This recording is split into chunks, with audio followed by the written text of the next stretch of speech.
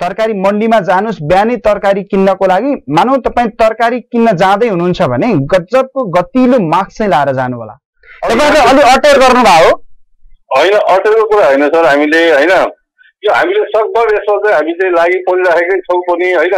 अब कस्तो भयो भने यो निजी साझेलाई पनि अब हामीले पनि उहाँहरूले चाहिँ उठाउन नदिने अनि उहाँहरूले पनि यो चाहिँ कार्य चाहिँ पुरा नगर्ने भन्दा त त्यो हामी पनि त एउटा बिचमै छौँ नि सर अन्तरमा होइन। अब त्यो मैले बुझ्छु, फोहोर चाहिँ उठ्नुपर्छ मात्रै होइन, भनिदिनुहोस् न भोलिबाट फोहोर उठ्छ कि उठ्दैन? होइन, मैले त्यसरी ठ्याक्कै चाहिँ हाजिर जवाब जस्तो भन्ने कुरो भएन। त्यसको कानुनी र नीतिगत विषयहरू तपाईँहरूको दायित्व होइन र यो?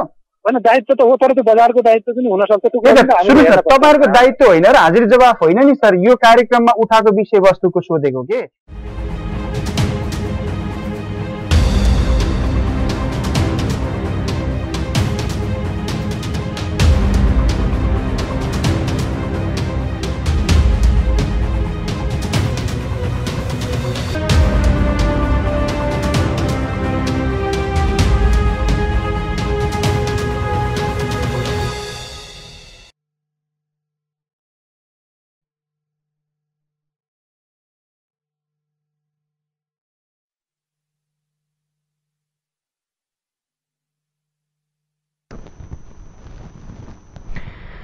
नेपालीको पहिचान राष्ट्र निर्माणमा हाम्रो अभियान। नमस्कार, कार्यक्रम हामीलाई भन्नु छ मा यहाँलाई हार्दिक स्वागत छ। म हिमराज हो। हामीलाई भन्नु छ देश समृद्धिको बाटोमा जाओस्, सम्पूर्ण नेपालीहरूले शान्तिको सास फेर्न पाओस्, जताततै विकासका मूलहरू फुटुन्, दिलभित्र देश बोक्नु भएका करोडौं नेपालीहरू यो देश निर्माणको निम्ति एक भएर जुटुन्। हामीलाई यो भन्नु छ र हामीलाई यो पनि भन्नु छ जताततै विकासका मूलहरू फुट्दै यो देशलाई समृद्धिको बाटोमा लान र सुशासन सहितको अनि अपराध रहितको यो देश निर्माणको निम्ति अब हामी गाउँ गाउँ बस्ती बस्तीबाट उठ्नुपर्छ र जुट्नुपर्छ यो देश बनाउनको लागि। दर्शकबिन, हामी सस्तो लोकप्रियताको लागि यो कार्यक्रम लिएर आएका छैनौं। थुप्रै समस्याहरू छन् बजारमा, ती समस्याहरूको चिरफार गर्दै जनताले सुशासन सहितको, जनताले पाउने सेवा र सुविधा सही तरिकाले पाउन्, हामीलाई यो पनि भन्नु छ। र टेबुलमाथि नेपालको झण्डा राखेर टेबुल मुनिबाट गलत गर्नेहरू हो अब सचेत बन्नुहोस्। गाउँ गाउँ बस्ती बस्तीबाट अनि सडक गल्ली र चोकहरूबाट जनता उठ्दै हुनुहुन्छ र जुट्दै हुनुहुन्छ र हाम्रो सूचनाको स्रोत पनि जनता नै हो। यति धेरै समस्याहरू छन् बजारमा भनी साध्य नै छैन। जब हामीले यो कार्यक्रम लिएर आयौं, यो कार्यक्रमको विषयमा दुवै खालका प्रतिक्रियाहरू आइरहेका छन् र हामी धन्यवाद भन्छौं हामीलाई सकारात्मक प्रतिक्रिया दिनेहरूलाई र त्यस्तै धेरै धेरै धन्यवाद, अझ धेरै धन्यवाद नकारात्मक प्रतिक्रिया दिनेहरूलाई। हामी जनताका सवालहरूलाई उठान गर्नको लागि कुनै पनि विषयमा कम्प्रोमाइज गर्दैनौं र हरेक समयमा हरेक पलमा जनताको सूचनाको सहयात्री भएर अगाडि बढिरहेका छौं र बढिरहन्छौं पनि। यति धेरै समस्या छन्, यति धेरै जनताले दुःख पाएका छन् कि भनी साध्य नै छैन। कहाँ छ स्थानीय सरकार? सिंहदरबारको अधिकार लिएर हामीले ओडा ओडामा अधिकार पाउँछौं भनेको, तर जनताले त्यो प्रत्याभूत गर्न पाएका छन् कि छैनन् त? सवाल यहाँनेरि पनि छ र जनताका हरेक सुख दुःखको सारथी कार्यक्रम हामीलाई भन्नु छ। हाम्रो सूचनाको स्रोत तपाई पनि हो र देश बनाउनको लागि हामी सबै जुट्नुपर्छ। चुपो लागेर होइन, अन्यायको विरुद्धमा अब बोल्नुपर्छ र खोल्नुपर्छ सबै कुराहरू। जहाँ भ्रष्टाचार भइरहेको छ नि, यो देशलाई कहिलेसम्म हो चुसेर देश बन्दैन। 21औं शताब्दीका हामीले नै हो यो कपाल कालो हुँदै देशलाई समृद्धिको बाटोमा लान सकिन्छ। र उठ्नुहोस् र जुट्नुहोस्। हाम्रो साथ तपाईलाई, तपाईको साथ हामीलाई।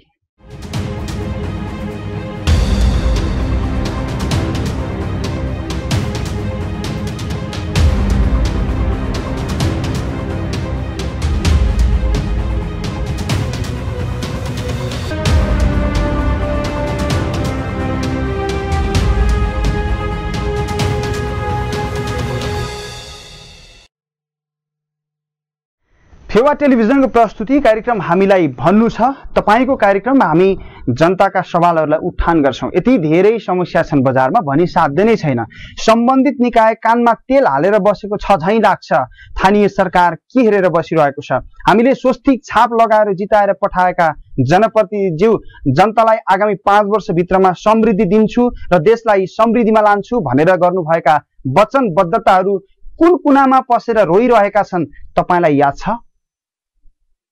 याद गर्नुहोस्, फेरि पनि निर्वाचनमा तपाईँ उठ्नुपर्छ र फेरि पनि जनताले तपाईँलाई भोट दिनुपर्छ। यो लाइभ कार्यक्रममा हामी हरेक सवालहरूसँग जोडिरहेका छौँ र फेरि पनि मैले दोहोऱ्याउन चाहे, जब यो कार्यक्रम फेवा टेलिभिजन मार्फत आउँदै गर्दाखेरि यसका मिश्रित प्रतिक्रियाहरू आइरहेका छन्। हामीलाई राम्रो छ भनेर मार्गदर्शन देखाउनुहुने दर्शकहरूलाई धन्यवाद। अझ धेरै धेरै धन्यवाद चाहिँ जसले हामीलाई आलोचना गरिरहनु भएको छ नि। तपाईको आलोचनाले कार्यक्रमलाई झन परिष्कृत र परिमार्जित गर्दै जनताको हरेक पलमा सहयात्रा गर्न सहयोग पुगिरहेको छ। तपाईलाई पनि धन्यवाद। पोखरा कृषि उपज बजार जसको अवस्था कस्तो छ तपाईलाई थाहा छैन होला। दैनिक सागसब्जी वा तपाईले कृषि उपज वस्तुहरू किन्नुहुन्छ, तर तपाईले किन्दै गरेको कृषि उपज वस्तु खास कस्तो ठाउँबाट आउँदो रहेछ? एक पटक पखाल्नुहुन्थ्यो भने यो रिपोर्ट हेरिसके पछाडि तपाईले एक पटक होइन 3 पटक पखाल्नु पर्ने हुन्छ। पखाल्नु सबभन्दा ठूलो सम्पत्ति भनेको स्वस्थ रहनु हो र हामीले दैनिक प्रयोग गर्दै आएको कृषि उपज वस्तुहरू चाहिँ कहाँबाट आउँदो रहेछ, कस्तो ठाउँबाट आउँदो रहेछ, एकपटक हेर्नुस् यो रिपोर्टमा। मानिसहरूलाई दिनहु जसो आवश्यक पर्ने एक अत्यावश्यक चीज हो तरकारी। जिउन मात्र नभई स्वस्थ रहन आवश्यक पर्ने तरकारीको गुणस्तरदेखि सरसफाइमा ध्यान दिन जरुरी देखिन्छ। तरकारीको धेरै कारोबार हुने देशका अन्य शहरहरू जस्तै पोखरा पनि एक हो। यहाँका विभिन्न पसलहरूमा पाइने तरकारीको मन्डी पोखराको पृथ्वी चोकमा रहेको छ। कृषि उपज बजार शान्तिवन बाचिका नामको मन्डीमा बिहानैदेखि तरकारी किन्नेहरूको भिड लाग्छ। पोखराको यति धेरै जनसङ्ख्याले उपभोग गर्ने तरकारीको सप्लाई गर्ने ठाउँको हालत भने नाजुक छ।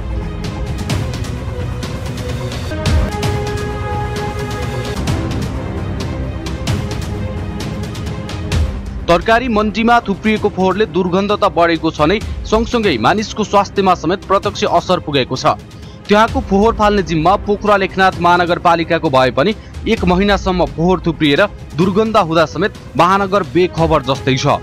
महानगरको गाडी फोहोर लिन पुगे पनि मन्डीभित्रको सम्पूर्ण फोहोर लागेर जाँदैन। त्यसैले त्यहाँ अहिले जताततै फोहोर देख्न सकिन्छ।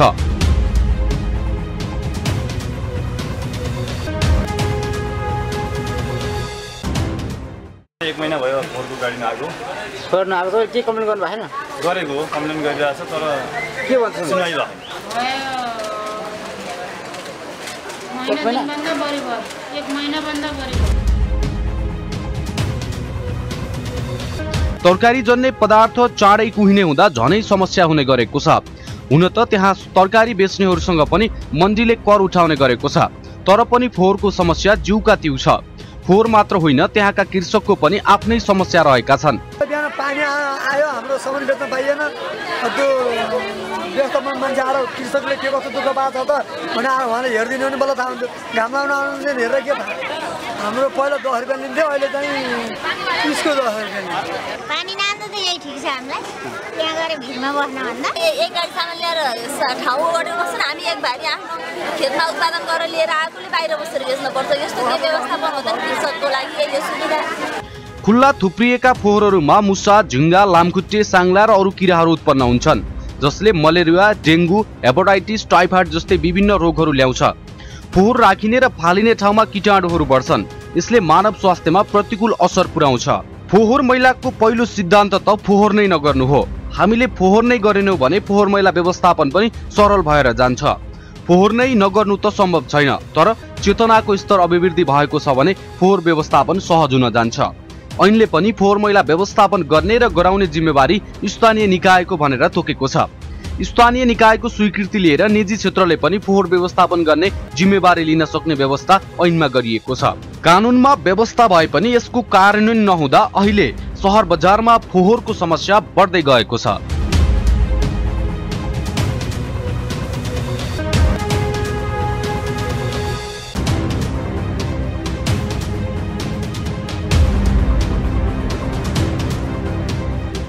महानगरपालिकालाई नै अनुरोध गर्ने भनेर कार्यकारिणी सरसित गएर यसको फोहोरको व्यवस्थापन गरिदिनुहोस् भनेका छौँ र उहाँहरूलाई के भन्दाखेरि एक चरणमा त्यहाँ अलिकति थुप्रिएको फोहोरलाई पुरै विसर्जन गरिदिनुहोस् भन्ने हिसाबमा उहाँहरूले के भने अलिकति गाडीको यो टाइम टेबल मिलाउनुको कारणले अलिकति समस्या भएको छ। केही समय कुर्नुहोस्, हामी उठाउँछौँ भन्ने प्रतिबद्धता कार्यकारिणी सरले र वातावरण शाखाबाट कल्पना म्याडमले गर्नुभएको। दृश्य आफै बोलिसकेको छ, यहाँभन्दा हामी बढी बोल्नु आवश्यक छैन। सम्बन्धित निकाय के हेरेर बसिरहेको छ, हामीले दैनिक प्रयोग गर्ने कृषि उपज वस्तु कस्तो ठाउँबाट आउँदो रहेछ देख्नुभयो? एक पटक होइन 3 पटक पखाल्नुहोस्। यति बेला हाम्रो टेलिफोन सम्पर्कमा हुनुहुन्छ, यसै विषयमा थप जानकारी दिन पोखरा कृषि उपज बजारका सदस्य कर्मा छिरिङ सर, नमस्ते, स्वागत छ यहाँलाई। सर, यो के हो खास हेर्नुभयो रिपोर्ट? यसको खास वास्तवमा के हो भने एउटा पहिला एउटा इको प्रणालिक भन्ने संस्थाले चाहिँ यो फोहोरको चाहिँ जिम्मा लिएको थियो होइन। अब त्यसले काम नगरेर चाहिँ तपाईँको यही 3-4 गते हामीले चाहिँ त्यसको चाहिँ सम्झौता चाहिँ हामीले भङ्ग गरेका छौँ र हामीले यसलाई चाहिँ नगरपालिकालाई चाहिँ हामीले जिम्मा दिएका छौँ यो फोहोरको। त्यसो भए नगरपालिकाको गाडी आउँदैन लिन? होइन, नगरपालिकाको गाडी आउँदैन भन्ने पनि होइन, गाडी त आएछ, तर कस्तो हुनेछ त्यो सबै उठ्ने गरी हिसाबले आएन। एउटा गाडी आउँछ सर, त्यो अब त्यो दुईटा सदरको उठ्छ, फेरि अनि जस्तोको तस्तै हुन्छ होइन। अब यो अहिले फेरि के छ भनेदेखि यो असार साउनको बेला किसानको माल एकदम बढी निस्किने बेला हो सर यो, र त्यो भएर पनि अब किसानहरू पनि अहिले अब हिउँदको टाइममा चाहिँ 10-15-20 जना जति हुन्छ भने अब अहिले 100-200 जना पनि हुन सक्छन् होइन। कर्मजी, मलाई यो भनिदिनुहोस् न, व्यवसायीले शुल्क तिर्छन् कि तिर्दैनन्? हजुर, व्यवसायीबाट शुल्क लिनुहुन्छ कि लिनुहुन्न? व्यवसायीले हजुर व्यवसायले तिर्छौँ नि सर, किन नतिर्ने? हामीले व्यवसायीले शुल्क तिर्नुहुन्छ भने व्यवसायी यस्तो ठाउँमा बसेर व्यापार गरिराख्नु परिरहेको छ, अलिकति लाज लाग्दैन यहाँहरूलाई? यो हाम्रो बाध्यता हो सर। तपाईँको बाध्यता कहिलेसम्म? हामीले खाने सब्जी यस्तो तपाईँले पठाइरहनु भएको छ, यस्तो ठाउँमा राखिएको छ। नगरपालिकाले पनि अब फालिरहेको छ होइन। तपाईँले अलि अटेर गर्नुभयो होइन, अटेरको कुरा होइन सर, हामीले होइन यो हामीले सकभर यसमा चाहिँ हामी चाहिँ लागि परिराखेकै छौँ पनि होइन। अब कस्तो भयो भने यो निजी साझेलाई पनि अब हामीले पनि उहाँहरूले चाहिँ उठाउन नदिने, अनि उहाँहरूले पनि यो चाहिँ कार्य चाहिँ पुरा नगर्ने भन्दा त त्यो हामी पनि त एउटा बिचमै छौँ नि सर अन्तरमा, कि हामीलाई तपाईँहरूले उठाएर ल फाल्नुहोस्, तपाईँको खुसी गर्नुहोस् भनेर नगरपालिकाले हामीले जिम्मा दियो भने त हामीले सर्लकै हामीले बनाउँथ्यौँ नि यो, तर हामीले पनि फाल्न नपाउने होइन। अब उहाँहरूले पनि यो काम नगरिदिने, अनि पैसा चाहिँ उहाँहरूले चाहिँ लिइराख्ने भइरहेको छ यो होइन। त्यो भएर अब अहिले चाहिँ अब उहाँ पहिलाको ठेकेदारले चाहिँ काम नगरेर यो भन्नु भएको छ सर। अब 1-2 दिनमा यस्तो चाहिँ हुन्छ सर, अब 2-3 दिनभित्रमा यस्तो चाहिँ समाधान हुन्छ। मानौ यो एउटा मन्डी भन्दा पनि डम्पिङ साइट भन्न सक्ने भयो है यो देख्दै गर्दा? यो सर अब बाध्यता छ, अब कसो हुन्छ अब तरकारीले धेरै कमायो भन्छ सर, हेर्नु अब कस्तो छ, पुगेर कति खेर जान्छ सर, कति मार्जिन जान्छ। अब तपाईँ आएर हेर्नु भएको छ कस्तो भएको छ, यस्तोमा बसेर व्यापार गर्नु परेको छ सर। अब के गर्ने, अब हामीले आफूले फाल्छौँ भन्दा पनि अब फाल्ने ठाउँ नपाउने भनेपछि त यो कस्तो कष्ट छ हेर्नु नि। के भन्छ नगरपालिका महानगरपालिकाले उसले फाल्नै दिँदैन त हजुर, हामीलाई उसले आफूले उठाएर गयो भने ल, तपाईँ हामीले उठाएर फाल्छौँ भन्दा पनि फाल्न नपाउने हामीले। अनि अघि भन्दै हुनुहुन्थ्यो नि, के नाम गर्नुभएको ठेकदारले यो लिनुभएको थियो जिम्मा? पहिला चाहिँ एउटा इको प्रणाली भन्ने एउटा ठेकदार थियो सर, यो मल बनाउँछु भनेर लगेको थियो, अनि उसले पनि यो लान सकेन, उसको चाहिँ सम्झौता अनि यो बिचमा छोडिदियो क्या, उसले काम गर्न नसकेर उसले पनि छोडिदियो। त्यो भएर चाहिँ अनि अब अस्ति सम्झौता चाहिँ भङ्ग भएको छ। तपाईँ त पूर्व अध्यक्ष पनि हो नि? हुन त हो के सर, तपाईँ अध्यक्ष हुँदाखेरि पनि हालत यस्तै थियो मन्डीको। अहिले तपाईँ यो लाइभ कार्यक्रममा बोल्दै हुनुहुन्छ, लाखौं दर्शकले सुनिरहनु भएको छ, हालत त त्यस्तै थियो नि? होइन सर, त्यो बेलामा त राम्रो थियो होइन। अब अहिले चाहिँ यो किनभने ठेकेदारले चाहिँ भङ्ग गरेको हुनाले कति सजिलो जवाब छ है। तपाईँहरू पदाधिकारी हुनुहुन्छ वा जिम्मेवार ठाउँमा बस्नु भएको छ, ठेकेदारले काम गर्दिन भन्यो, एकै तालमा समस्याबाट पन्चिन पाइने। अब त्यो पन्चिने कुरा त अब त्यो हामीलाई पनि थाहा होला सर, अब हजुरले भनिदिए हुन्छ होइन। अब पन्चिया छ सर, भनिदिए हुन्छ होइन, हामी तपाईँको त्यही ठाउँमा पुगेका छौँ। तपाईँका व्यवसायीले गरेको कम्प्लेन त्यहाँ जाने कस्टमरले गर्नु अथवा उपभोक्ताले जो हुनुहुन्छ त्यहाँ जाँदै गर्नुभएको सामान लिनको लागि कृषि उपज वस्तुहरू लिन जाँदै गर्नुभएका कस्टमरहरू ग्राहकहरूले भन्नुभएको सुन्नु भएन अहिले रिपोर्टमा? होइन, हामीले एकदम सुनेका छौँ, सुनेर पनि हामी यो चाहिँ बाध्यता छौँ, त्यही त मैले भन्दैछु। हामीले कि त आफूले फाल्ने ठाउँ चाहिँ हामीले चाहियो होइन भने नगरपालिकालाई हामीले अब जिम्मा दिइरहेको छौँ। नगरपालिकाले चाहिँ गर्नु पर्ने हो, उहाँले चाहिँ अब उहाँकै विश्वासका कारण अब केही कारण अब दिनमा कति फोन गरिरहेको छ तर आइडिया छैन। भनिदिनुहोस् न, ठिक छ, एउटा उपभोक्तालाई एउटा ग्राहकलाई कसले फोहोर फाल्ने कसले व्यवस्थापन गर्ने भन्नेसँग सरोकार हुँदैन। उसले त्यहाँ मन्डीमा तरकारी किन्न जाँदै गर्दाखेरि सुगर सफा ठाउँमा राखेका सब्जी पाउनु पर्यो, हो कि होइन भन्नुहोस् त? अब त्यो चाहिँ कति दिन भित्रमा पाउनुहुन्छ त्यो चाहिँ भनिदिनुहोस्। त्यो पाउनुहुन्छ सर, अब 1 हप्ताभित्रमै त्यो क्लियर हुन्छ सर। 1 हप्ता त लामो समय भएन र तपाईँहरू त्यत्रो हुनुहुन्छ। मजाले त्यत्रो भोल्युम त छ, हेर्नु न। भनेपछि 3 महिना अगाडिबाट थुप्रेको रहेछ फोहोर त्यहाँ? होइन 1 महिना 3 महिना होइन, यो 18देखिबाट हो सर। यो अस्ति 3-4 गते भङ्ग गरियो, त्यहाँदेखिबाट चाहिँ अब गाडी त आइरहेछ एउटा गाडी आए पनि यो चाहिँ केही भएन र हामीले पनि रिक्वेस्ट गरिरहेका छौँ नगरपालिकालाई। ठेकदारले काम नगर्नुको कारण चाहिँ के लाग्छ यहाँलाई? अब बाटोबाट शाखामा अब त्यहाँ कार्यकारी सरलाई पनि हामीले भनिरहेका छौँ, उहाँले चाहिँ अब पढ्नुहोस् भन्नुभएको छ। अब एकचोटि चाहिँ अलि 8-10-15 गाडी एकचोटि सर्लक्क ल्याएर चाहिँ फाल्न लगाएपछि त्यो चाहिँ सफा हुन्छ सर, त्यहाँबाट चाहिँ क्लिन हुन्छ। यसैलाई विश्वास गरौँ। हजुर सर, अब के हुन्छ नि। हस्, धन्यवाद। दर्शकबिन, उहाँ हुनुहुन्थ्यो हामीसँग भर्खर कुराकानी गर्नुहुँदै कर्मा छिरिङ। हामी पोखरा लेखनाथ महानगरपालिकाको पनि यो विषयमा थप प्रतिक्रिया ल्याउने कोसिस गर्छौं अथवा थप प्रतिक्रिया उसँग पनि लिने कोसिस गर्छौं। एमसीआरका साथीलाई मैले अनुरोध गरेँ, लाइभ कार्यक्रम तपाईँ हेरिरहनु भएको छ। हामीले खाने तरकारी कहाँबाट आउँदो रहेछ जब विभिन्न ठाउँबाट केन्द्रीकृत हुन्छ मण्डीमा, र त्यो मण्डीमा केन्द्रीकृत भएको तरकारी राख्ने त्यहाँ देख्नुभयो नि कस्तो छ। तपाईले दैनिक उपभोग गर्ने तरकारी कहाँबाट आउँदो रहेछ र कस्तो रहेछ भनेर होइन, सम्बन्धित निकायले नटेरेको हो कि नसुनेको हो कि वा चाहिँ बेवास्ता गरेको अचम्म लाग्छ।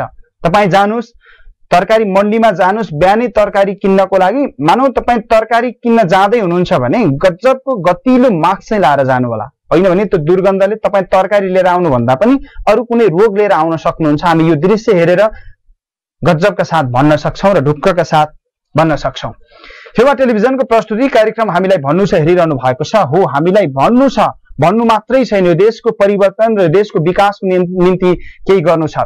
जब यो कार्यक्रम टेलिकास्ट भयो त्यस पछाडि मिश्रित खालका प्रतिक्रियाहरू आइरहेका छन् र हामीलाई आलोचना गर्ने मनहरूलाई साधुवाद छ, किनकि तपाईको आलोचनाले कार्यक्रमलाई परिष्कृत र परिमार्जित गर्दै झन अगाडि बढ्न सपोर्ट मिलिरहेको छ र तपाईको आलोचनालाई हामीले लिइरहेका छौं र तपाईको यो आलोचनाले एकदमै कार्यक्रमलाई झन परिष्कृत र परिमार्जित गर्दै अगाडि बढ्न सपोर्ट गरिरहेको छ र कार्यक्रम प्रतिका रचनात्मक सुझाव सल्लाह दिनुहुने तपाईँ दर्शक महानुभावलाई सल्युट गर्छु। तपाईको साथ हामीलाई चाहिएको छ र तपाईँ पनि हाम्रो सूचनाको स्रोत हुनुहुन्छ।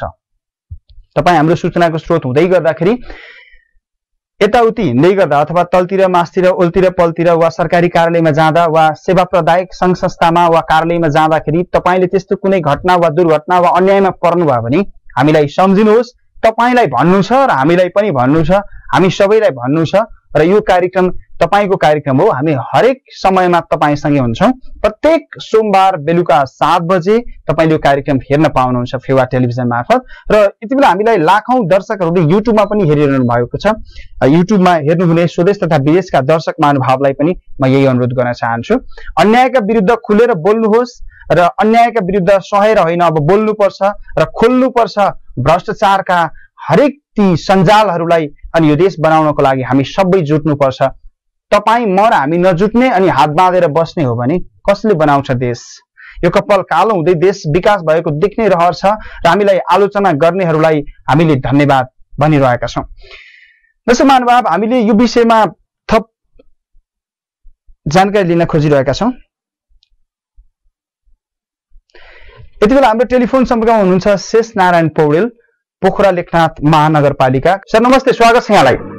धन्यवाद। नमस्कार सर, हजुरले कहाँको तरकारी खानुहुन्छ? यही मण्डीबाट लिएर खानुहुन्छ कि अन्य विशेष ठाउँबाट अर्गानिक आउँछ गाउँतिरबाट? होइन, बजारमा अरू सर्वसाधारण नागरिकले जहाँको खान्छन् मैले पनि त्यहीको खान्छु। तपाईले खाने ठाउँको, तपाईले हामी सबैले जनताले खाने तरकारी त्यो मण्डीमा तपाईँ किन जानु भएको छ? भने यस्तो छ, अब म यहाँ आएको भर्खर 20-22 दिन मात्रै भएको छ होइन। हजुर। अब त्यसपछि आउँदा बित्तिकै रेगुलर काम र अब यो हाम्रो नगरसभाको तयारीमा चाहिँ हामी जुटियो। यद्यपि म चाहिँ सकेसम्म महानगरपालिकाका धेरै वडाहरू ठाउँमा चाहिँ घुमिरहेको छु। भनेपछि तपाईँ आएको 20 दिन भयो, त्यहाँको त्यो मण्डीमा आएको तरकारी किनेर खानु भएको छैन? होइन अब यो तरकारी त अब बजारको तरकारी हो ल्याउने होइन। एकपटक दिनुहोस् न, तपाईँलाई मैले अनुरोध गरेँ लाइभ कार्यक्रम मार्फत लाखौँ दर्शकले हेरिरहनु भएको छ, तपाईँ यो पोखरा कृषि उपज बजारको त्यो मन्डीमा एकचोटि पुगिदिनुहोस् न। होइन म पुग्छु, यो हाम्रो चाहिँ दायित्व नै हो होइन। हामीले अरू ठाउँको पनि हेरिरहेका छौँ, त्यहाँको पनि हेर्छौँ। यो विषयमा चाहिँ मैले भर्खरै जानकारी प्राप्त गर्दैछु होइन। यो अब हुन त म अहिले बाहिर छु, मैले टेलिभिजनको कार्यक्रम सबै हेर्न पाइनँ। त्यो हेर्न पाएको भए अझै प्रत्यक्ष मलाई अलिक बढी अनुभूत हुन्थ्यो।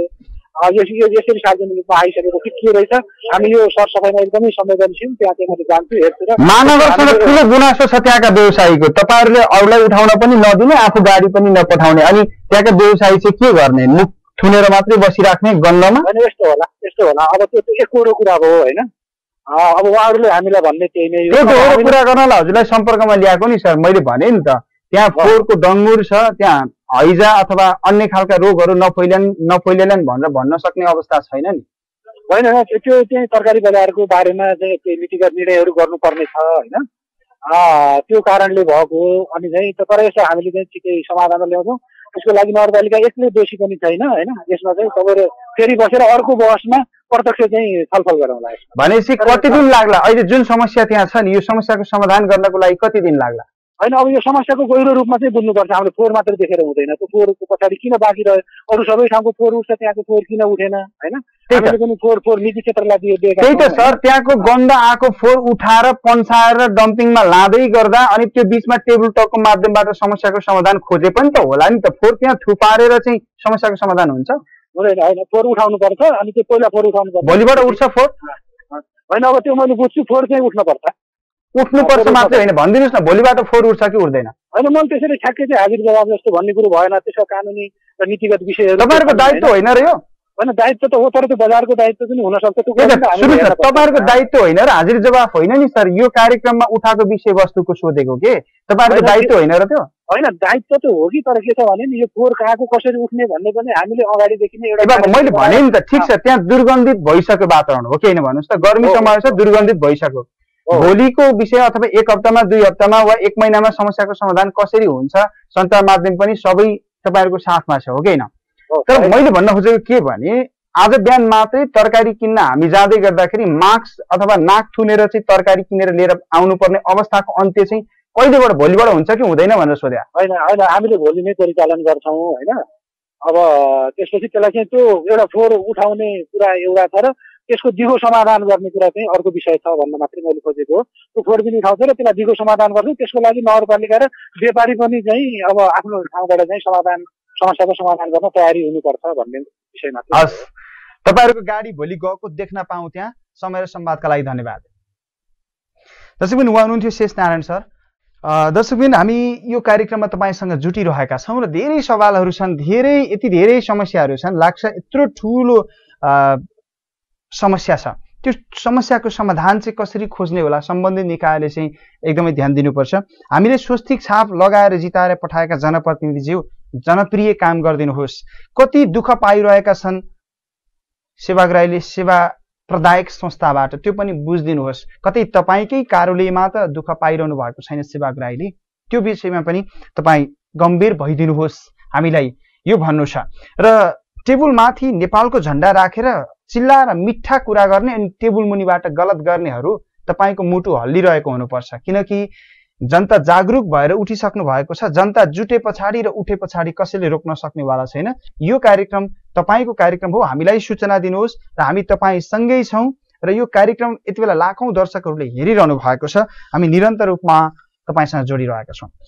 फेरि हामी अर्को विषयवस्तुतर्फ प्रवेश गर्न खोजिरहेका छौँ।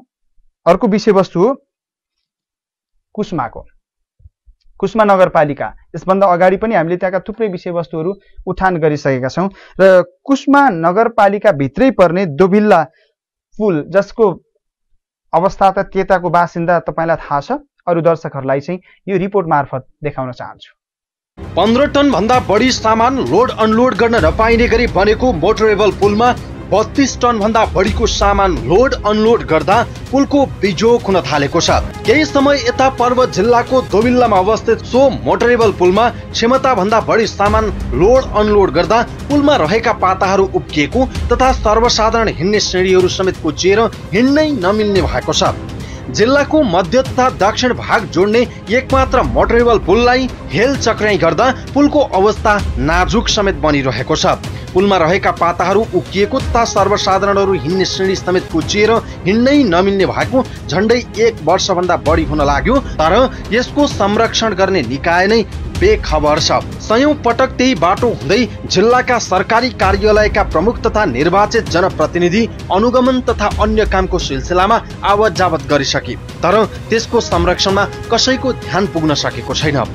क्षमता भन्दा बढी सामान लोड अनलोड गर्दा पुलको अधिकांश ठाउँमा नट बोल्ट खुस्किएर ठाउँ ठाउँमा खिया लागेको छ। उक्त मोटरेबल पुलको अवस्था अत्यन्त दयनीय रहे पनि अहिलेसम्म कसैको ध्यान पुग्न सकिरहेको छैन। जिल्लाका 4वटा स्थानीय तहमा प्रत्यक्ष रूपमा सवारी साधन आवत जावत गर्न सो पुलको बाटो धेरै लोड भएका कारण सवारी साधन लैजाँदा समेत कसैको ध्यान पुग्न नसकेको स्थानीयको गुनासो छ। भएका सम्पत्तिहरूको संरक्षण गर्नु त कता हो कता, उल्टै त्यसको दुरुपयोग हुँदा सम्बन्धित निकाय के हेरेर बसेको छ। बाटोको नियमित कर उठाउने न्यूमा ठूला गाडीहरूका मालिकसँग सम्बन्धित निकायको साँठगाँठ त छैन। दर्शकबिन, तपाईले देखिसक्नु भएको छ भर्खरै रिपोर्ट मार्फत यो दोबिल्लाको पुल जो कुस्मा नगरपालिकाभित्र पर्छ र हामीले यो विषयमा थप जानकारी लिनको लागि कुस्मा नगरपालिका प्रमुख रामचन्द्र जोशीसँग धेरै सम्पर्क गर्यौं। यद्यपि हाम्रो फोन रिसिभ गरिदिनु भएको छैन ल्यान्डलाइनबाट, त्यसर्थले गर्दा म मोबाइलबाट उहाँसँग सम्पर्कमा जाने कोसिस गरिरहेको छु। हेरौँ कतिको सम्भव छ। कुस्मा नगरपालिकाका प्रमुख रामचन्द्र जोशीलाई टेलिफोन सम्पर्कमा ल्याउने कोसिस गरिरहेका छौँ कि यो खास के हो भनेर।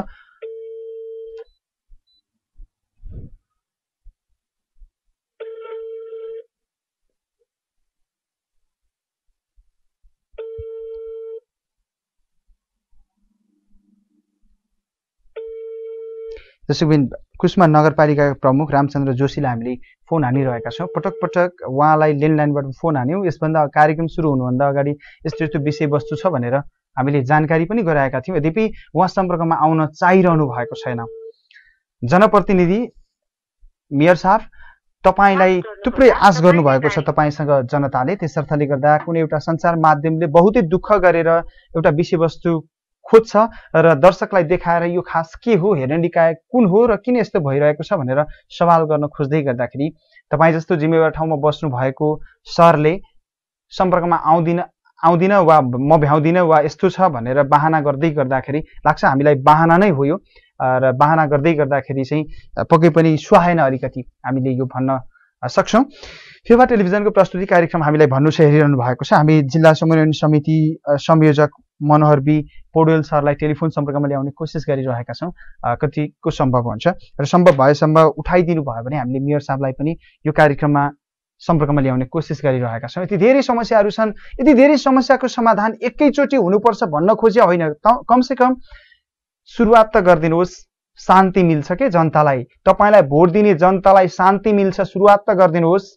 धेरै विषयवस्तु हामीले कुस्माको विषयमा उठान गरिसकेका छौँ र उठान गरेका विषयवस्तुहरूको हामी फलो पनि गर्छौँ र आजै पनि हामी एउटा विषयवस्तुको फलो रिपोर्ट तपाईँलाई प्रस्तुत गर्नको लागि उपस्थित भएका छौँ र हाम्रो सम्पर्कमा सम्भवतः आइसक्नु भएको छ। हामी उहाँलाई सम्पर्कमा ल्याइहाल्छौँ। जिल्ला समन्वयन समिति संयोजक मनोहर बी पौडेल कुस्माबाट। सर नमस्ते, स्वागत छ यहाँलाई। हजुर नमस्ते सर, नमस्ते, धन्यवाद। रिपोर्ट हेर्न भ्याउनुभयो? रिपोर्ट हेरेर त भ्याएको छैन सर मैले, अब यहाँ म सधैँ बाहिर छु। एकपटक मैले तपाईँलाई अलिकति फलो गर्न चाहेँ। यसभन्दा अगाडि हामीले त्यहाँको एउटा रिपोर्ट जो सार्वजनिक शौचालयको रिपोर्ट प्रस्तुत गरेका थियौँ, त्यो रिपोर्टको विषयमा अलिकति भनिदिनुहोस् न, सुध्रियो कि त्यस्तै छ? त्यो रिपोर्टको विषयमा अहिले अब हामी समन्वय समितिको तर्फबाट चाहिँ कुनै विकासमूलक कामहरू त गर्दैनौँ। विकासमूलक कामहरूलाई चाहिँ व्यवस्थित गर्ने कुरा, विकासमूलक कामहरूलाई चाहिँ समन्वय गरेर त्यसलाई चाहिँ व्यवस्थापन गर्ने कुरामा हामी लागेका छौँ र नगरपालिकाले चाहिँ त्यसलाई चाहिँ कामलाई चाहिँ व्यवस्थित गर्ने। त्यसो भए विकास निर्माणका कार्यमा तपाईँहरू लाग्नु हुँदैन भनेर त्यो साझा सवाल चाहिँ उठान गर्ने हुँदैन भन्नै हुँदैन र यहाँहरूले? होइन, विषयवस्तुलाई उठान गरिएको छ, विषयवस्तुलाई चाहिँ के भयो मैले त्यही सोध्दैछु के। अब यस्तो मनोहर सर, अब म कुस्मामा गएँ र त्यहाँको दृश्यपान गर्दै त्यो पुलबाट पारी तर्न खोज्दै गर्दा यदि मलाई शौचालय जान मन लाग्यो भने त्यहाँ चाहिँ सफा सुग्घरको वातावरण मैले गर्न पाउँछु कि पाउँदिनँ, अथवा त्यहाँ जाने पर्यटकले पाउनुहुन्छ कि पाउनुहुन्न, सवाल यहाँनिर छ के। होइन, पाउनु पर्यो। त्यहाँ चाहिँ जाने अब दर्शकहरूले त्यहाँ चाहिँ सफा एउटा वातावरण चाहिँ पाउने कुरा उहाँहरूको चाहिँ अधिकारको कुरा भयो। त्यो पाउनु के छ त अधिकार मिल्ला कि नमिल्ला? होइन मिल्छ, किन नमिल्नु? त्यो त मिल्छ, व्यवस्थापन गर्नुपर्छ, त्यहाँको ओडाले काम गर्नुपर्छ, नगरपालिकाले काम गर्नुपर्छ। त्यसलाई चाहिँ हामीले चाहिँ व्यवस्थित गर्ने कुरा, त्यसलाई चाहिँ सही हिसाबले चाहिँ विकासका कार्यक्रमहरूलाई चाहिँ सदुपयोग गर्ने कुरा, त्यहाँको सरसफाइलाई चाहिँ व्यवस्थापन गर्ने कुरा, त्यहाँको चाहिँ सुरक्षा व्यवस्थालाई चाहिँ प्रभावकारी बनाउने कुरादेखि यी सबै कुराहरू त स्थानीय प्रशासनले गर्ने कुरा, स्थानीय सरकारहरूले गर्ने कुरा त अथवा उठाउने कुरा र त्यहाँ नागरिकहरूले चाहिँ त्यसको उपयोग गर्न पाउने गरी चाहिँ विषयवस्तु उठान गर्ने कुरालाई त अन्यथा भन्न मिल्दैन नि सर। सर मलाई यो भनिदिनुहोस् न, दोबिल्लाको पुलको विषयमा कतिको जानकार हुनुहुन्छ तपाईँ? दोबिल्लाको पुलको विषयमा यहाँले चाहिँ मोटरवेल पुलको विषयमा चाहिँ कुराकानी गर्न खोज्नुभयो होला। त्यो पुलको विषयमा चाहिँ म जानकार छु। त्यो पुलको विषयमा चाहिँ धेरै यो लामो समयदेखि जीर्ण अवस्थामा चाहिँ पुल चलिरहेको छ। त्यसलाई हेर्ने निकाय कुन? यो पुलको विषयमा हेर्नको लागि अब अहिले त गाउँपालिका नगरपालिकाहरूले नै हेर्ने हो। त्यसको विकास निर्माणको कामको सन्दर्भमा गएर हेर्ने मात्रै कि मर्मत सम्मारको विषयमा चाहिँ हेर्ने हो? हेर्ने भनेको नै त्यसको चाहिँ व्यवस्थापकीय पक्ष। त्यही त व्यवस्थापकीय त अत्यन्तै कमजोर देखियो नि त्यहाँनिर, होइन? व्यवस्थापकीय पक्ष हेर्ने हो। तर अब कुरो के छ भन्नुहुन्छ भनेदेखि त्यहाँ चाहिँ अब गाउँपालिका नगरपालिकाले पनि त्यहाँ विशेष गरी नगरपालिकाले त्यहाँ चाहिँ अब अहिले मर्मत सम्मारमा चाहिँ काम अगाडि बढाइसकेको अवस्था छैन। तर हामीले चाहिँ अब जिल्ला प्राविधिक कार्यालय मार्फत जिल्ला समन्वय समितिले यो मन्त्रालयसँग चाहिँ त्यो पुल मर्मतका लागि चाहिँ हामीले त्यसको इस्टिमेट गरेर चाहिँ पठाएका थियौँ र पठाइसकेपछि अहिले त्यसको चाहिँ मर्मतको काम चाहिँ सुचारू गर्ने गरी एउटा कम्पनीलाई हामीले चाहिँ त्यो जिम्मा पनि दिएका थियौँ र सम्भवतः अब उहाँहरूले चाहिँ यो 5-7 दिनमा चाहिँ त्यो काम चाहिँ सुरु गर्नुहुन्छ। सर हामीले यही विषयमा थप जानकारी लिनको लागि मेयर साहबसँग सम्पर्कमा जान खोजेका थियौँ र यसभन्दा अगाडि कार्यक्रम सुरु हुनुभन्दा अगाडि नै हामीले इन्फर्म गरेका थियौँ। यद्यपि उहाँ हाम्रो सम्पर्कमा आउन चाहनु भएन। यसको खास कारण के लाग्छ तपाईँलाई? एकजना जनप्रतिनिधि, त्यो पनि सिंहदरबारको अधिकार लिएर चाहिँ नगरमा बस्नु भएको छ। यो अहिले कामको सन्दर्भमा यो नयाँ संरचना छ। अहिले अब गाउँपालिकाले गर्ने कि नगरपालिकाले गर्ने कि अब यो जिल्लाले त गर्ने विकास निर्माणका कामहरूमा चाहिँ जिल्ला समन्वय समितिले गर्ने कुरा त अहिले केही पनि छैन, किनकि अब यो संविधानले नै त्यस्तो व्यवस्था गरेको छ। बजेटको हामीसँग त व्यवस्था पनि छैन। तर अब उहाँहरू चाहिँ सम्पर्कमा नआउने कुरा चाहिँ अब त्यो होइन। तर अब यो कामको अन्यलताले गर्दाखेरि चाहिँ यो नगरपालिकाले गर्ने कि अब यो मन्त्रालयले गर्ने भन्ने सन्दर्भमा यो विशेष गरी पुलको कुराहरू अलि प्रदेश र सङ्घले गर्ने भएको हुँदाखेरि पनि उहाँ चाहिँ अलिकति तर्कन सक्नुभयो। त्यही त हजुर चाहिँ आउन मिल्ने, उहाँ आउन नमिल्ने भन्ने कुरा नै हुन्छ र सर। सूचनाको कुरा, आफूसँग भएको चाहिँ जानकारीको कुरा र त्यससँग चाहिँ भएको चाहिँ पहल प्रयासको कुरा त उहाँले भन्न सक्नुहुन्थ्यो, होइन? त्यही त हजुर त्यही त सर मैले नबुझेको छु। हजुर आउन मिल्ने, हजुरले यसरी यो विषयमा बोल्दिन मिल्ने, उहाँले चाहिँ नमिल्ने भन्ने कुरा त हुन्न होला। त्यसमा पनि त फेरि कुष्मा नगरपालिका भित्रै पर्ने पुलको कुरा गर्दैछु म। एकदमै त्यो नगरपालिका भित्रैको पुलको कुरा हो। हामीले चाहिँ नगरपालिकालाई पनि अब हामीसँग बजेट नभइसकेपछि, जिल्ला समन्वय समितिसँग बजेट नभइसकेपछि हामीले चाहिँ नगरपालिकासँग पनि कुराकानी गरेका थियौँ। यो 2टा वार्ड जोड्ने कुरा, पर्वतको चाहिँ दक्षिणी भेगमा चाहिँ पुरै चाहिँ जाने कुरा, त्यो यातायात सुचारू गर्ने कुरामा चाहिँ नगरपालिकाले केही सम्बोधन गर्नुपर्छ। यसलाई चाहिँ तपाईँहरूले चाहिँ अलिकति यसबारेमा चाहिँ अलि तपाईँहरू चाहिँ जिम्मेवार बन्नु पर्यो भनेर चाहिँ हामीले नगरपालिकालाई पनि भनेका थियौँ। अब उहाँहरूले चाहिँ त्यति धेरै चाहिँ चासो देखाएको बुझिएन। त्यति हुँदाहुँदै पनि फेरि हामीले म जिल्ला समन्वय समितिमै रहँदैखेरि चाहिँ अब प्राविधिक कार्यालयलाई चाहिँ त्यो इस्टिमेट गर्न लगाएर उहाँहरूले पहिला पनि गर्नुभएको थियो। फेरि प्राविधिक कार्यालयले 1 वर्ष अगाडिदेखि नै त्यो पुल मर्मतको सन्दर्भमा चाहिँ कुराकानी जिज्ञासा सधैँखेरि गरिराख्नु भएको थियो र पछिल्लो समयमा आइसकेपछि पनि प्राविधिक कार्यालय मार्फत चाहिँ त्यसको इस्टिमेट गर्न लगाएर त्यसको चाहिँ सबै त्यो शाखाहरू बिग्रेको छ, शाखाहरू उठेको छ, त्यहाँ गाडीहरू हेर्दाखेरि पनि एकदमै अप्ठ्यारो, गाडीहरू चाहिँ त्यहाँ चाहिँ फस्ने खालको त्यस्तो खालको समस्या भएको हुँदाखेरि चाहिँ त्यसलाई चाहिँ इस्टिमेट गरेर चाहिँ हामीले चाहिँ त्यो माथि मन्त्रालयमा पठाइसकेपछि मन्त्रालयले अहिले चाहिँ अलिकति बजेट पठाएर त्यसको चाहिँ सामान्य मर्मत गर्ने गरी चाहिँ त्यही त मनोहर सर यतिका लामो समय भयो होइन, त्यसको काम चाहिँ सुरु हुन्छ सर। किन भन्दा उसले चाहिँ त्यो सामानहरू बनाउन लागिराखेको छ अहिले र यो 1 हप्तामा काम चाहिँ सुरु हुन्छ। स्थानीय सरकारको प्रत्याभूत त त्यहाँको सार्वजनिक शौचालय र यो पुलमा जाने हो भने जनताले अनुभूत गर्न पाउनु हुने रहेछ है, यसरी बुझौँ? अब यो कस्तो छ भन्नुहुन्छ भने विकास निर्माणसँग सम्बन्धित कामहरू अब अहिले राज्यको यो संरचना परिवर्तनले पनि कहाँबाट कसरी गर्ने भन्ने कुरा चाहिँ एउटा अलिकति अन्यलताको कुरा छ। तर अब यसमा चाहिँ अन्यलता रहनुपर्ने कुरा केही पनि थिएन। यो अलिकति अहिले के पनि छ भन्नुहुन्छ भने बजेटका समस्याका कारणले गर्दा यो पनि यो कामलाई चाहिँ अलिकति व्यवस्थापन गर्न अप्ठ्यारो भएको छ। अहिले सबै सम्पूर्ण स्रोत साधनहरू चाहिँ स्थानीय यो तहहरूमा पठाएको छ। यो जिल्ला समन्वय समिति पनि एउटा तिनै पालिकाहरूलाई चाहिँ समन्वय गर्ने, प्रदेश र चाहिँ सङ्घको बिचमा चाहिँ यो समन्वयात्मक काम गर्ने भएको कारणले गर्दाखेरि पनि हामीले चाहिँ यसमा चाहिँ अप्ठ्यारो हुँदाहुँदै पनि असहजता महसुस गर्दा गर्दै पनि हामीले चाहिँ प्रत्यक्ष त हात हाल्न सक्ने अवस्था बनेको छैन। यहाँलाई पनि थाहा नै छ संविधानले व्यवस्था गरेका कुराहरू, यो राज्यले चाहिँ बजेट चाहिँ व्यवस्था गरेका कुराहरू यहाँले बुझ्नुभएकै छ। हामीले त मात्र चासो व्यक्त गरेका छौँ। हामीले चाहिँ त्यो बारेमा चाहिँ अलिकति सम्बन्धित निकायलाई चाहिँ घचघचाउने कुरा, सम्बन्धित निकायलाई चाहिँ जिम्मेवारी बनाउने कुरा र नागरिकहरूको चाहिँ यो आवागमनलाई चाहिँ सहज बनाउने हिसाबले चाहिँ हामी चाहिँ लागिरहेको छौँ। हुन्छ सर, हामीलाई यो समय दिनुभयो। समय र संवादका लागि यहाँलाई धन्यवाद छ। तपाईँ पनि सम्बन्धित ठाउँको एउटा जिम्मेवार ठाउँमा हुनुहुन्छ। तपाईँहरूसँग अपेक्षा थुप्रै गर्नु भएको छ जनताले। यो 4-5 वर्ष यत्तिकै नगुजारिदिनुहोस्। धन्यवाद यो समय र संवादको लागि। धन्यवाद सर, यो यहाँले पनि समय दिनुभयो। हामी चाहिँ त्यही काममा लागिरहेका छौँ सर। हामीसँग चाहिँ त्यो स्रोत साधन चाहिँ सरकारले, राज्यले चाहिँ व्यवस्था नगरे पनि भएको स्रोत साधनलाई यो पालिकासँग, प्रदेशसँग र चाहिँ सङ्घसँग समन्वय गर्न जनताको चाहिँ आवश्यकताहरूलाई चाहिँ सहज बनाउने कुरामा चाहिँ हामी निरन्तर लाग्यौँ। जाँदा जाँदै त्यो सार्वजनिक शौचालयको विषयमा भनिदिनुहोस् न। यदि भएको रहेनछ भने अब हामी त्यहाँ पुग्दाखेरि कहिलेसम्म? आज त अब रात परिगयो, भोलि पर्सि त्यो सफा राख्नको लागि त त्यत्रो ठुलो बजेट र समय त चाहिँदैन नि सर। तपाईँहरू यहाँ आएर चाहिँ यो पुष्पको चाहिँ झोलुङ्गी, लामो झोलुङ्गी पुलको आसपासको चाहिँ वातावरण हेरिसकेपछि तपाईँले चाहिँ बुझ्नुहुन्छ, थाहा पाउनुहुन्छ। र यहाँ चाहिँ वास्तवमा हामी पहिला आउनुभन्दा अहिले चाहिँ सुधारिएको रहेछ, राम्रो भएको रहेछ भन्ने कुराको चाहिँ हामी आतुर छौँ सर। त्यो सुधारिएको रिपोर्ट टेलिकास्ट गर्नको लागि एकदम आतुर छौँ। ठिक छ सर, यो तपाईँले पाउनुहुन्छ सर। हस्, धन्यवाद। दर्शकबिन, उहाँ हुनुहुन्थ्यो जिल्ला समन्वयन समिति पर्वतका संयोजक मनोहर बी पौडेल। हामीलाई जानकारी दिनुहुँदै दुबिल्लामा भएको पुलको अवस्था हामीले तपाईँलाई देखाइसकेका छौँ। सम्बन्धित निकाय तपाईँहरूले कामलाई तीव्रता दिनुहोस् र विकास छिटो हुने कुरा पनि होइन। यद्यपि तपाईँले सुरुवात त गरिदिनुहोस्, ढिला सुस्तीको अन्त्य होस् र देशले कछुवाको गतिमा होइन, अब छिटो गति लिनुपर्छ, हरिणको गति लिनुपर्छ, छिटो जानुपर्छ। कछुवाको गति होइन, खरायोको गति, अथवा हात्ती लम्के जसरी होइन कि अब घोडा दौडे जसरी दौडिनुपर्छ विकासमा। हामी कार्यक्रम हामीलाई भन्नु छमा छौँ र अगाडि बढिरहेका छौँ। यदि धेरै समस्याहरू छन् दर्शक महानुभाव, कहिलेकाहीँ त लाग्छ समस्याको पोको हो, समस्या जताततै, जता फर्के समस्या, जनताले दुःख पाएका छन्। लाग्छ हामी समस्याका पोकामा रुमल्लिरहेका छौँ। त्यो पोको खास खोल्ने को?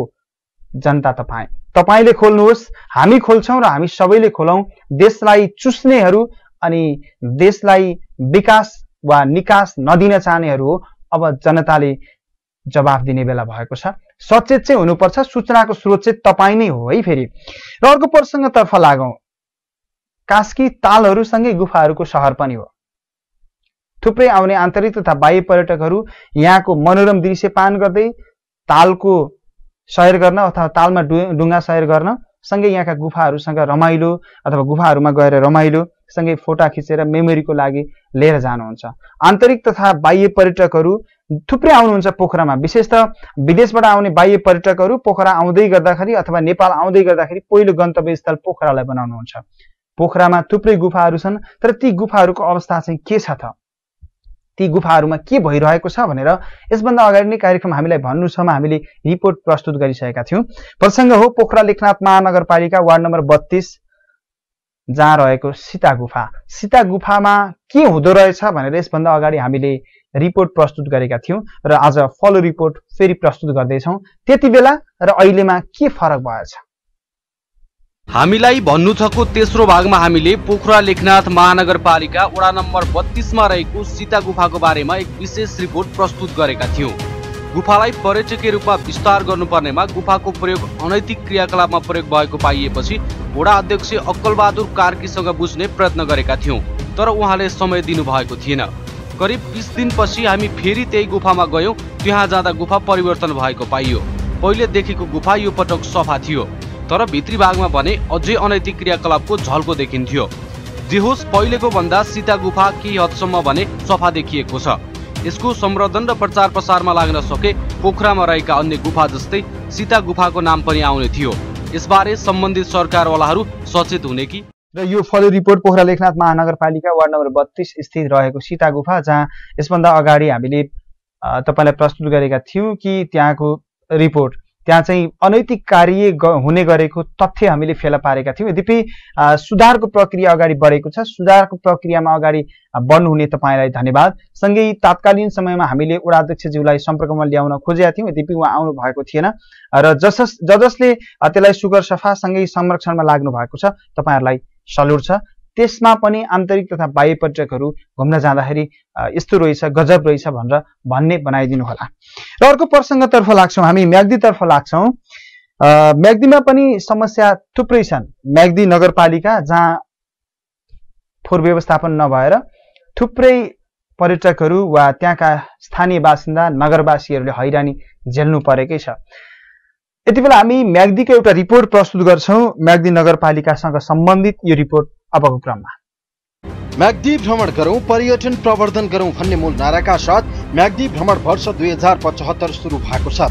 विभिन्न कार्यक्रम गरी म्याग्दी भ्रमण वर्ष 2075 मनाइरहँदा पनि पर्यटकलाई स्वागत गर्ने म्याग्दी र मुस्ताङको ढोका अर्थात् प्रवेशद्वार सदरमुकाममा देखिएको दृश्यले पनि भ्रमण वर्षलाई गिज्याइरहेको छ। यति मात्र होइन, सिङ्गो म्याग्दीको सदरमुकामको सुन्दरतालाई नै कुरूप बनाएको छ यो दृश्यले। हो, यो म्याग्दीको सदरमुकाम बेनी नगरपालिका 8 कालीपुल नजिकै देखिएको अव्यवस्थित ढल निकास हो। बजारबाट निस्कने ढल व्यवस्थित नहुँदा कालीपुल बजारवासी तथा यात्रुहरूलाई शास्ति मात्र नभई उनीहरूको स्वास्थ्यलाई पनि प्रत्यक्ष असर पुर्याउने देखिन्छ।